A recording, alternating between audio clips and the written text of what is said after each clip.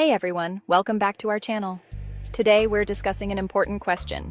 Is fenbendazole bad for your kidneys? Let's explore the facts and potential risks associated with this medication.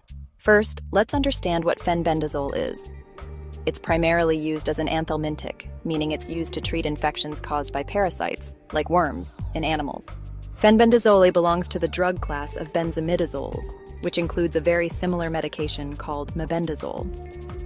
Interestingly, mebendazole is increasingly prescribed by integrative doctors for humans. There is growing interest in the potential of benzimidazoles as cancer treatments, particularly when used in conjunction with other medications. Now, let's talk about the side effects. The most common side effects of fenbendazole are stomach upset, diarrhea, and an increase in liver enzymes. Regarding its effects on the kidneys, there isn't extensive research, especially in humans. Most studies focus on its efficacy against parasites and its potential anti-cancer properties.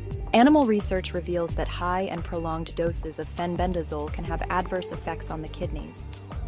One study used doses of 500 or 3,000 milligrams per kilogram for 14 days, which is far higher than what would typically be used for cancer patients. If you're considering using fenbendazole or any other medication for a specific health condition, it's crucial to consult with a healthcare professional for personalized guidance. Those who already have impaired kidney function need to take special care. This is why working with healthcare professionals who have specific knowledge of fenbendazole and can assess lab values is highly recommended. It ensures that any potential risks, including those to kidney health, are properly managed and monitored. For more information and assistance, Heal Navigator has a team of integrative oncology nurses who can help. Check out the link below.